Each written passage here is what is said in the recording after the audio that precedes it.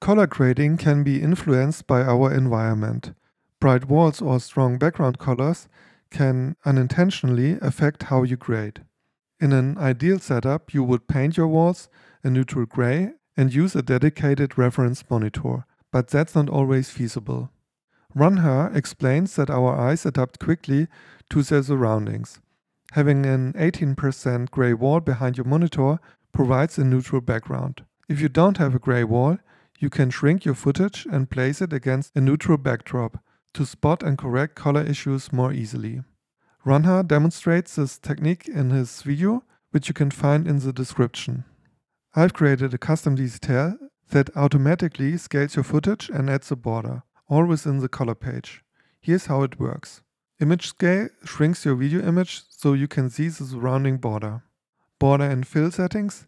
These sliders allow you how much space you add on the left, right, or all around the image. You can choose black, gray, white, or any RGB color you want. When you place a shrunken image on a solid black or gray background, your eyes compare the image's darkest areas to that background. If your video's black is actually dark gray or milky black, it will stand out clearly against the black reference. If you are matching multiple shots or scenes, stacking them next to or above a standard reference black or gray background helps ensure all shots have the same shadow depth. This is especially useful if some clips have elevated black levels that don't match the others.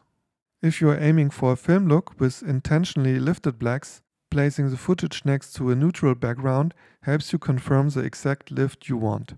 It also makes it easier to see if you're remaining consistent from shot to shot. For very bright scenes, such as snow scenes, bright set designs, or any clean white look, you might want to set the background color to pure white or very bright white instead of dark gray. This lets you compare the brightest parts of your image against the true white reference, helping you spot subtle color casts or exposure issues more easily.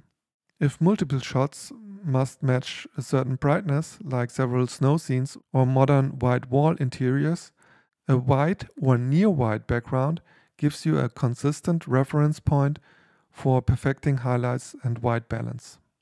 In this example, I might choose to set the white background to a custom RGB value that has a slightly warmer tone, as part of my decision to create a warmer overall look. Matching the border color to a similar tone can help maintain consistency across shots, ensuring a cohesive visual style. You can download the DCTL from my website, it's completely free. Have fun with it, and if you have any questions, feel free to leave a comment or send me an email. Have a great day and see you next time.